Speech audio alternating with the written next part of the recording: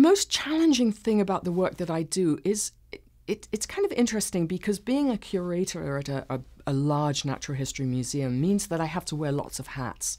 I have to teach graduate students, I have to teach undergraduate students, I have to give lectures to the public, I have to curate our collections, I have to work with our exhibits department. I mean, there's just so many different things you're doing, which makes the job fabulous because every day is different and it's not boring.